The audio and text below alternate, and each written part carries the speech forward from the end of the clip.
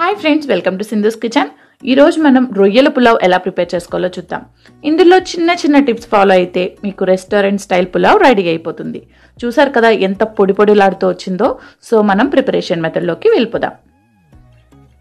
Ingredients list. First మనం రొయ్యల్ని శుభ్రంగా wash చేసుకుని కడాయిలో యాడ్ చేసుకుందాం. లో ఫ్లేమ్లో ఉంచుకున్నాను. కొద్దిగా సాల్ట్, అలానే పసుపు వేసుకుని ఆగిలి పట్టుకోవడం అంటారు దీన్ని. ఇలా కదుపుకుంటూ ఉందాము. ఇందులోనే నీళ్లు ఊరుతాయి మనకి.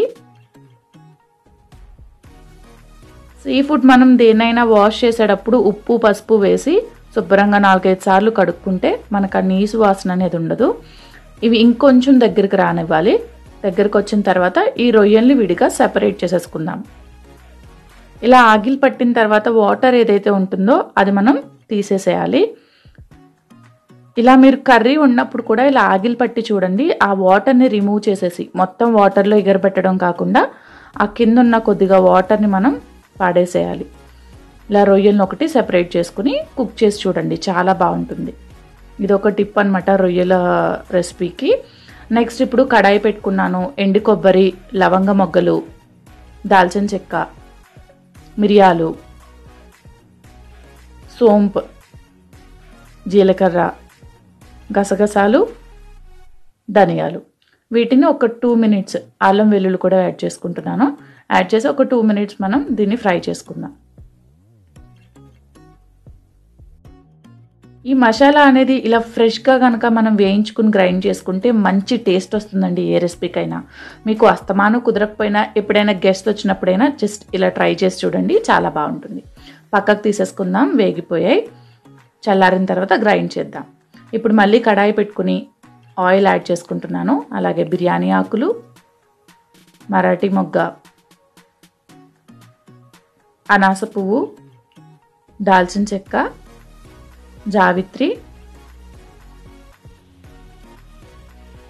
ఇలాచి, అలానే లవంగ మొగ్గలు, షాజీరా, వీటిని 1 నిమిషం ఇలా వేయించుకుని ఆనియన్స్, పచ్చిమిర్చి 2 యాడ్ చేసుకుని వాటిని కూడా వేయించుకుందాం. ఒక 2 నిమిషాలు వీటిని వేగనివ్వాలి. ఇది వేగిలోపు మనం మసాలా గ్రైండ్ చేసుకుందాం. మసాలా గ్రైండ్ చేసేటప్పుడు కొద్దిగా వాటర్ని యాడ్ చేసుకుని గ్రైండ్ చేసుకోవచ్చు. పౌడర్లో ఏం అవసరం ఉండదు.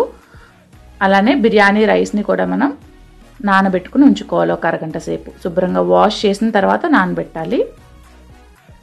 ఇప్పుడు ఇందులో రొయ్యల్ని యాడ్ చేసుకుంటున్నాను. ఉల్లిపాయలు మగ్గిపోయాయి. దీన్ని 1 నిమిషం ఇలా వేయించుకుందాం.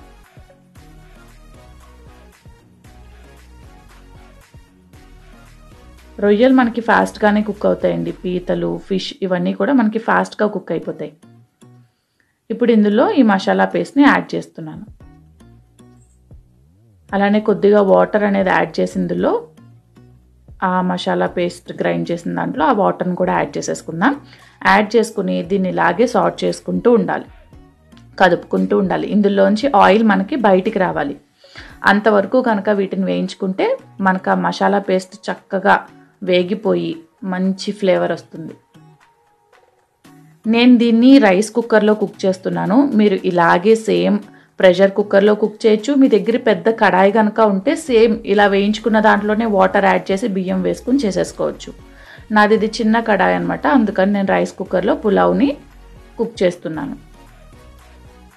ఇప్పుడు కొద్దిగా సాల్ట్, రుచికి సరిపడా చూసుకుని ఇక్కడ యాడ్ చేసేసుకోండి సాల్ట్ అనేది. కొద్దిగా కారం, కొద్దిగా పసుపు.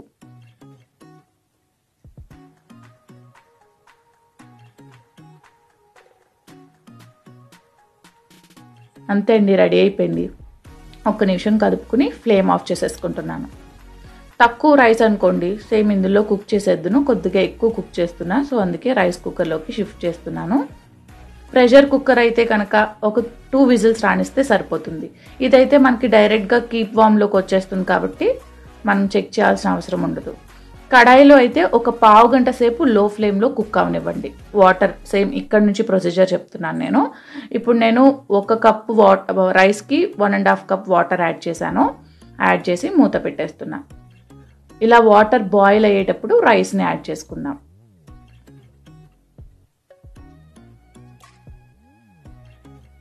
ఇలా యాడ్ చేసుకున్న తర్వాత ఒక్క నిమిషం ఇలా మిక్స్ చేసుకుని మూత పెట్టేసుకుందాం. ఇది కీప్ ఫామ్లోకి వచ్చిన తర్వాత నేను మళ్ళీ తీసి కొత్తిమీరని యాడ్ చేసి ఒకసారి మిక్స్ చేసి మూత పెట్టేశాను. మీరు కూడా ప్రెషర్ కుక్కర్ అయినా కడాయి అయినా సరే మూత పెట్టి ఒక 20 నిమిషాలు పక్కన ఉంచండి. అలా ఉంచినట్లయితే మనకి ఆ ఫ్లేవర్ అనేది బాగా పడుతుంది రైస్కి. వెంటనే సర్వ్ చేయకుండా ఒక 20 మినిట్స్ పక్కన ఉంచేసేయండి. అదే ఇదే రైస్ కుక్కర్లో అయితే కీప్ ఫామ్లోనే ఉంచండి 20 మినిట్స్ కూడా. 20 మినిట్స్ తర్వాత మూత తీసాను. మంచి ఫ్లేవర్ వస్తుందండి ఇందులోంచి. సో మీరు కూడా ఈసారి ఇలా ట్రై చేసి పర్ఫెక్ట్ పులావ్ని రెడీ చేసేసుకోండి. సో మీకు ఎలా వచ్చిందో నాకు కామెంట్ సెక్షన్లో చెప్పేసేయండి. Thank you so much for watching my video friends. నా వీడియో నచ్చినట్లయితే లైక్ చేయండి, షేర్ చేయండి, సబ్స్క్రైబ్ చేయడం మర్చిపోకండి. పక్కనే ఉన్న బెల్ ఐకాన్ ప్రెస్ చేస్తే నా వీడియో అప్డేట్స్ అన్నీ మీకు వచ్చేస్తాయి.